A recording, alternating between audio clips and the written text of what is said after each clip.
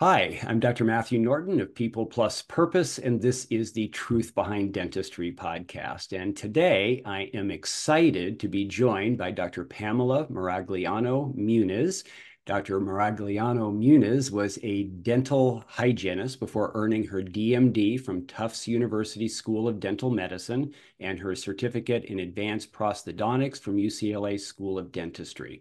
She is a board certified prosthodontist, the chief editor for Dental Economics, co-host of the podcast Dentistry Unmasked, chief development officer for Celerant Consulting Group, and maintains a private practice in Salem, Massachusetts. And somehow she's managed to be available for us today, which we're excited about. She lectures internationally and is extensively published. Her passion for prevention has stayed with her throughout her career. And in 2010, she was awarded the 2010 Adult Preventive Care Practice of the Year by the American Dental Association.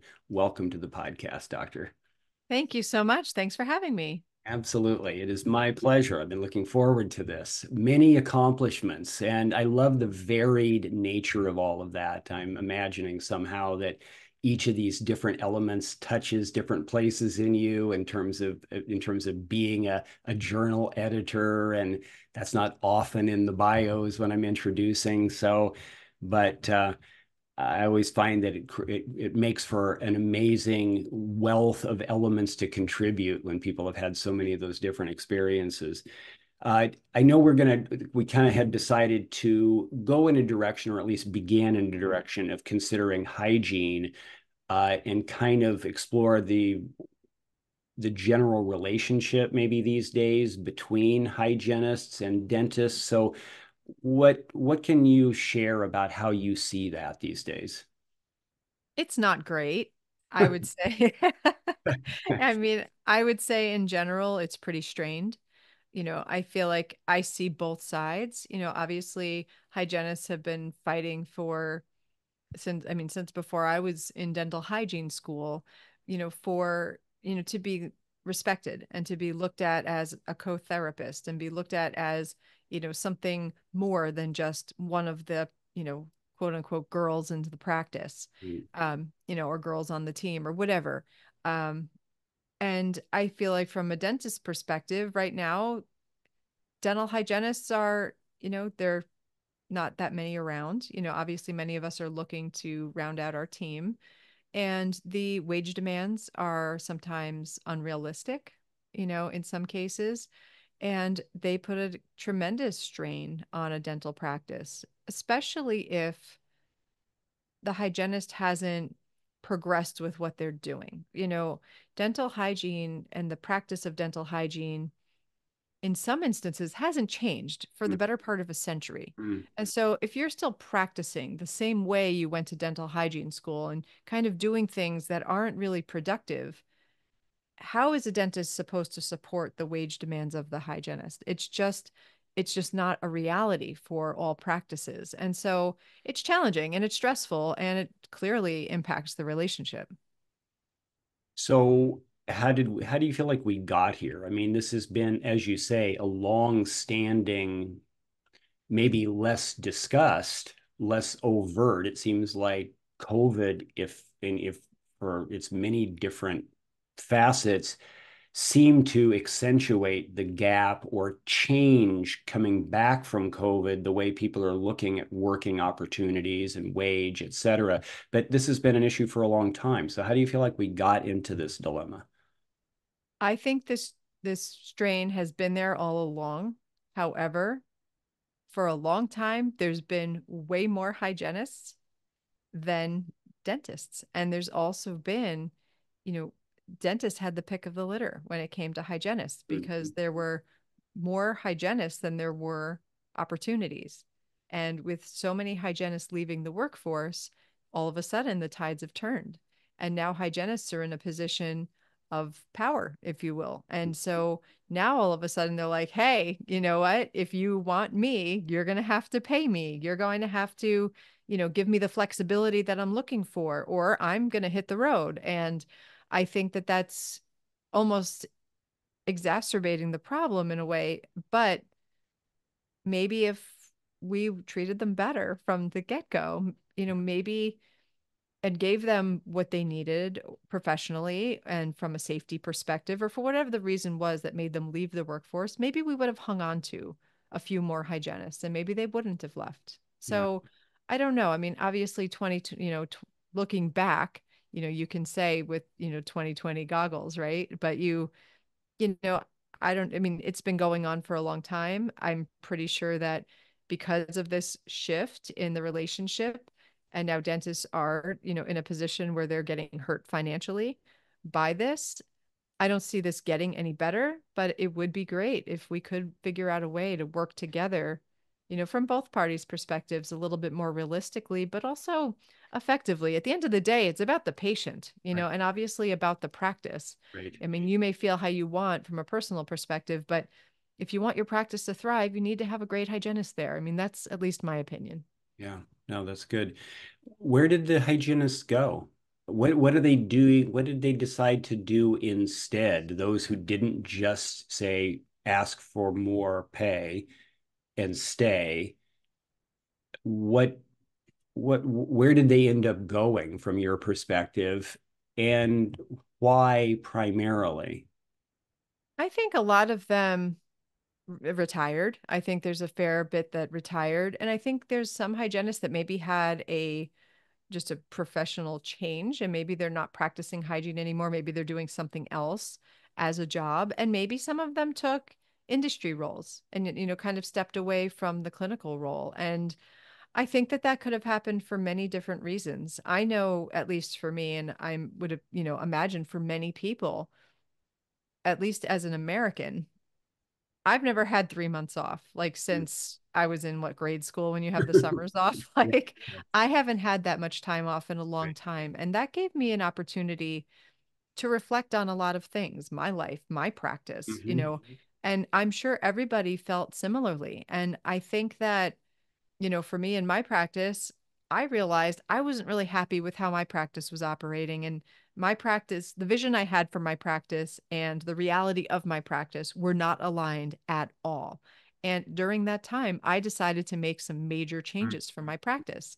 So if I went through that, I'm sure everybody went through that to some degree and maybe decided to say, you know what, forget it. I have to care for my family member. That's what's important to me. Or, you know what, my back and neck have been killing me for years and it doesn't hurt anymore since I haven't been hunched over somebody 40 hours a week. Right. Maybe this isn't for me anymore. So I think it's a personal decision and I think a lot of people made it wherever they went. I'm not sure, but they're not here. Yeah.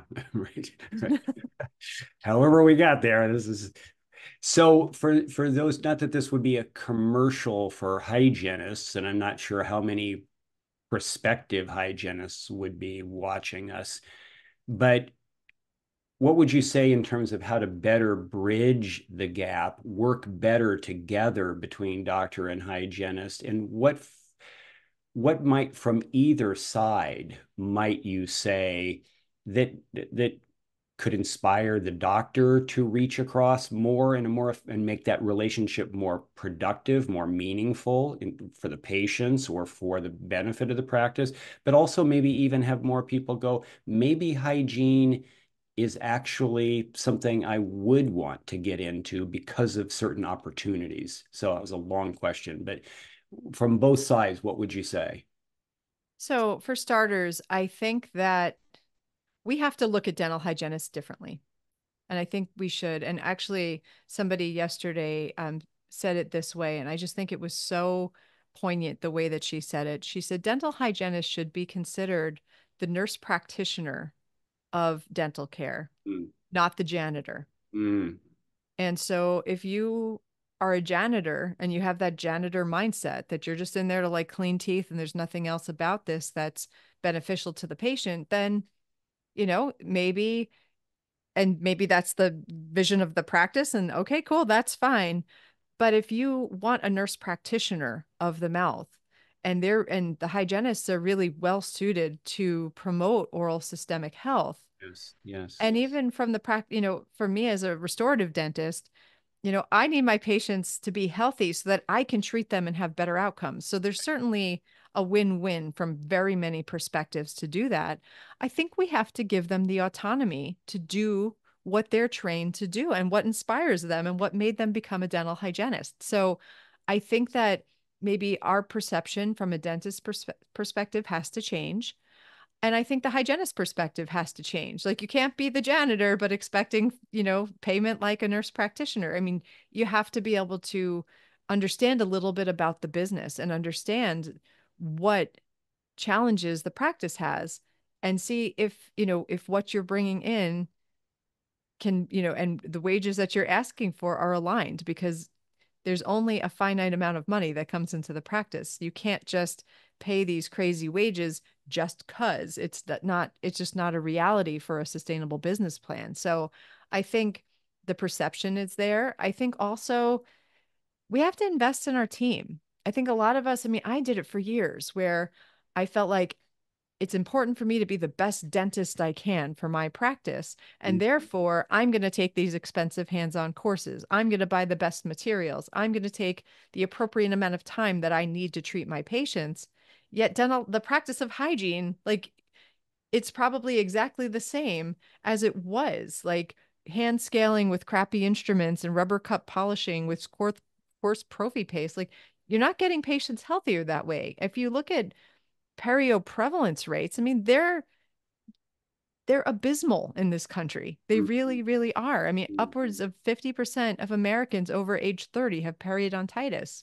75% of all adults have gingival inflammation. And if you have inflammation in your mouth, that inflammation is going to transcend itself into the body. Right. And so we have to make the unacceptable unacceptable.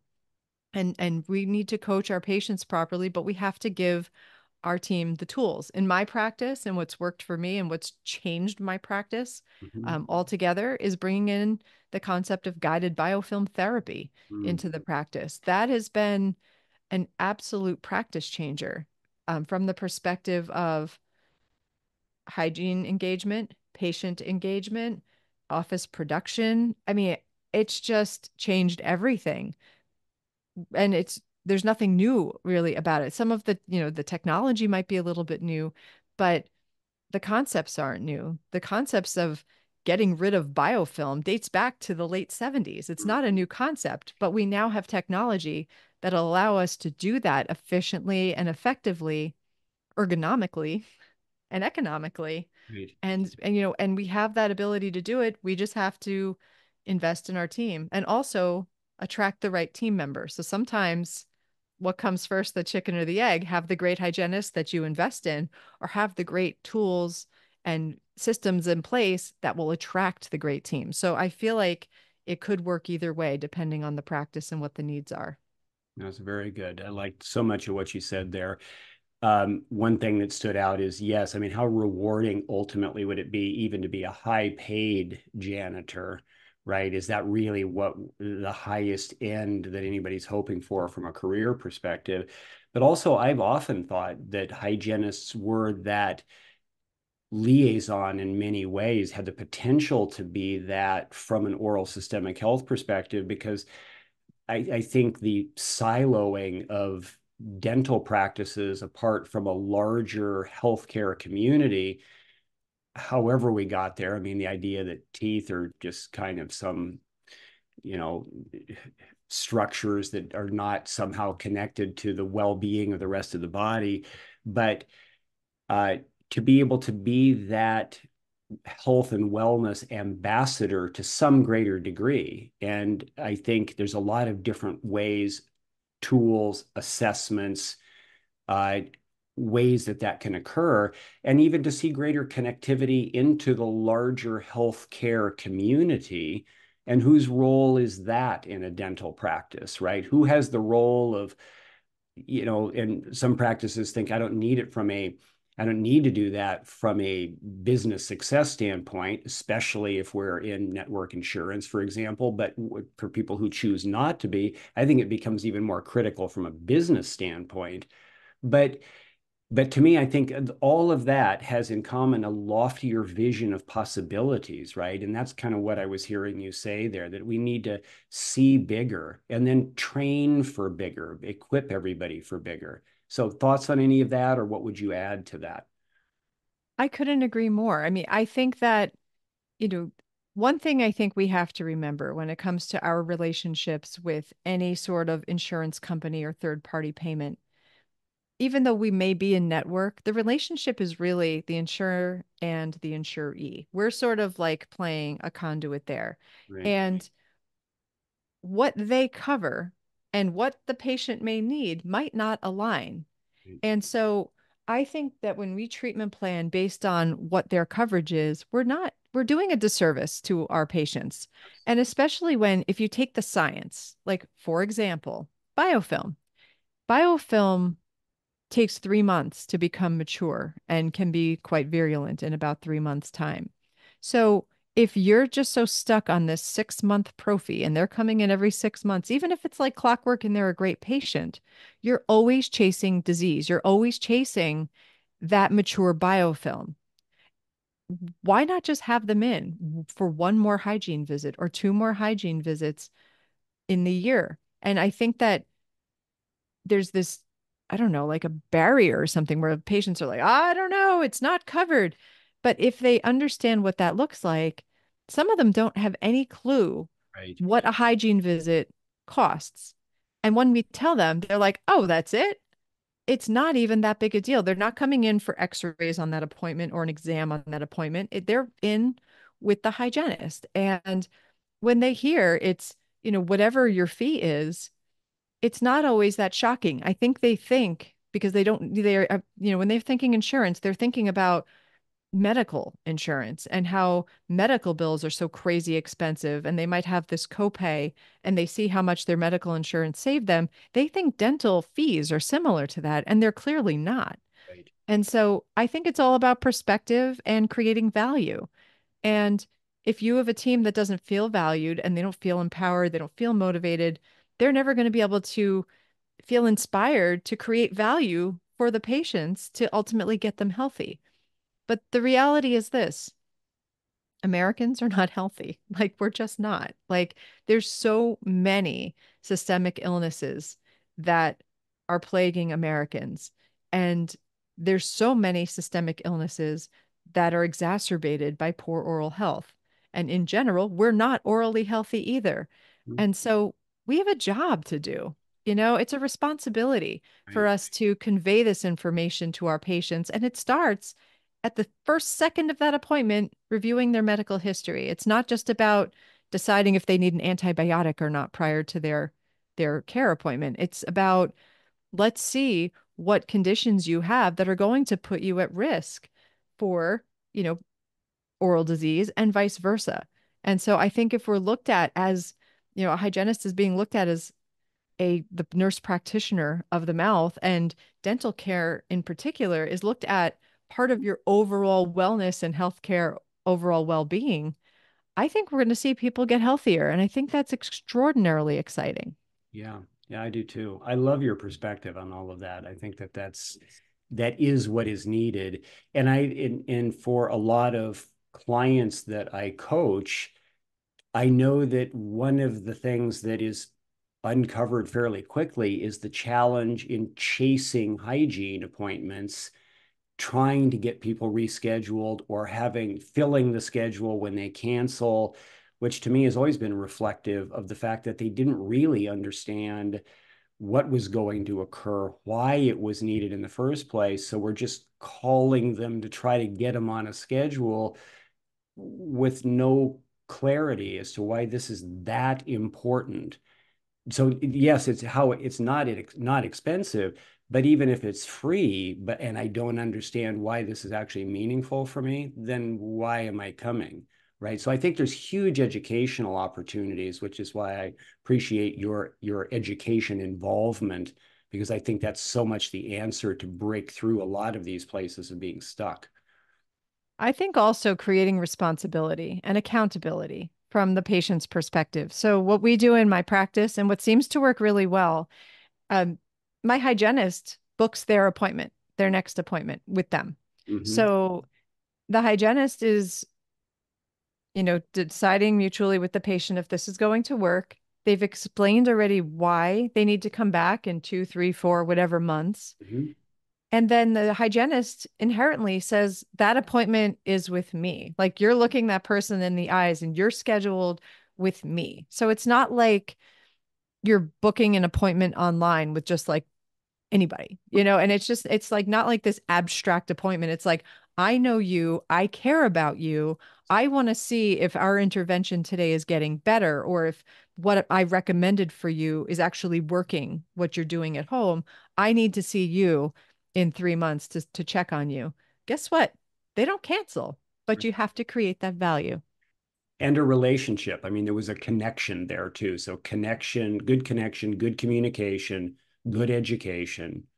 And that then I think sets up for the influence, the power of the influence to be able to follow up. So um, as we wrap up, what else have you been doing? What else might you want to share about your successes? What else has worked for you? That being one thing there.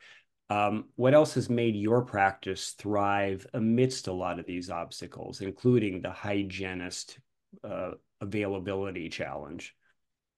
So I feel like proud and guilty at the same time. Can you have those two feelings when Thanks. it comes to my hygiene department? Because I went from in 2019, I went from a 2.5 day a week, one hygienist practice. So one hygienist that worked 2.5 days a week. That's what I had. And that's what that practice had for a long time, even prior to me coming in.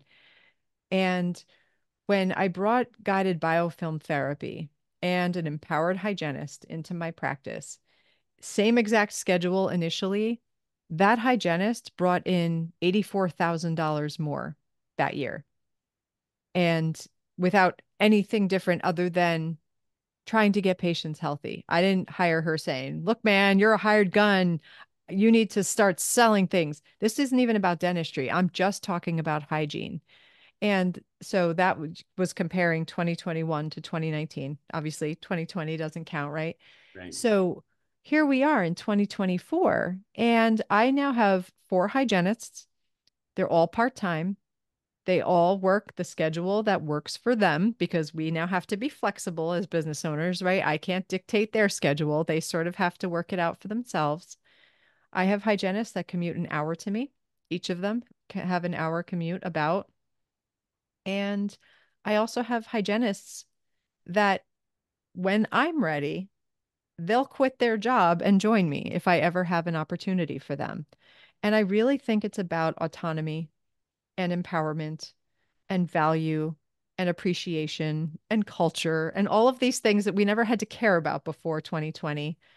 Now, if you can do it and you can create a cohesive team, I've got people that are just like waiting to come in. And from a practice management perspective, which again, this is not my driving force, but we all have to use metrics and, production is a metric. Right. We've quadrupled hygiene revenues since 2019. And just yesterday, I had my office manager run the first half of the year since we're almost there now. And we're on track to 5x. I don't, Wow. is it quintuple? Like, is that a word? Like Yep. I'm going Yep. to quintuple my. So 5x in 5 years is what we've got going on. And I don't, I don't have somebody telling me what to do. I don't have, I really, it's just, I want to provide the best care and I want my team to do the same. And for me, it started with having a really heartfelt mission, having a vision, having people that align with that, but also trusting them and giving them the ability to just do what they do and do what they do well. And I couldn't dictate that even if I wanted to. That's awesome. You were speaking the people plus purpose love language there. That was, I felt really affirmed in that response because that's what I love to do. I love to help practices be able to get breakthroughs so they can create more of that. Because, I mean, as you know, I mean, so many are, I think so many dentists were not only didn't learn enough about business in school, but they didn't learn anywhere to be leaders of people. And now suddenly there's a bunch of people that they're in a leadership role with and don't know what to do. And so I love helping get breakthroughs in those areas. And so I love the fact that you're seeing that and stating that to be such a priority. Like team first, if you want the greatest impact with patients, I always feel like invest in the team at a higher level. That will then you'll have an army of people spilling over that greater value to the patients. I couldn't agree more. And I feel like I trust them. I don't have to micromanage any aspect of the hygiene part of the practice in any way, shape, or form. I go in and ask them what their recommendations were, and they're sound. I stand by what they're doing because our goals are aligned. And what has that done for me as a practice owner is I'm working on healthier patients. There's Yes. nothing worse than a bloody class two or trying to make final impressions on, this edematous, spongy, bloody, yucky, oozy gingiva, Mm. or trying to deliver crowns on tissue that's unhealthy. The only negative, if you want to call it a negative, is it's harder to pack cord now. That's the only negative with what I've got going on. Otherwise, my patients are healthy. My periodontist just today texted me. I have a big case that I'm working on with him. And he's like, I can't believe how great her tissue looks. It looks awesome. And I'm like, it's because we prioritize the fact that these are biofilm mediated diseases. And, we're working and doing our part to get and keep our patients healthy. And it makes my job so much easier and so much more rewarding. That's great. Well, congratulations. I just want to say I'm proud of you for all that you've accomplished, all that you're doing, and the value you're bringing to a team and the fact that people want to find a home there in your practice. That's extremely meaningful. That's a great compliment to what you're creating. So I really appreciate the opportunity for us to talk today. This has been a very enjoyable conversation, but I think there's been a lot of value for those people that are watching. So appreciate your time in that. Pleasure's mine. Thank you so much. I appreciate the invite and I love this conversation because if I can help anybody even get a step closer to loving dentistry as much as I do, then I've done my job. That's great. So for those people who say, yes, I have been moved by what Dr. Pam has said. If they wanted to reach you, learn more about what you're doing, or what would be an appropriate thing? What would you like people to do if they wanted to engage with you further?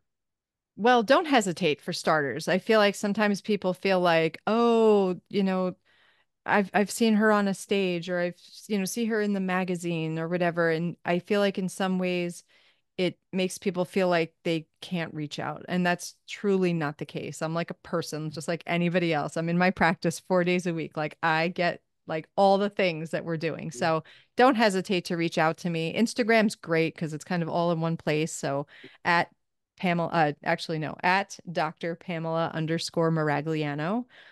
You can email me as well at P Muniz, Muniz at Endeavor B b2b.com.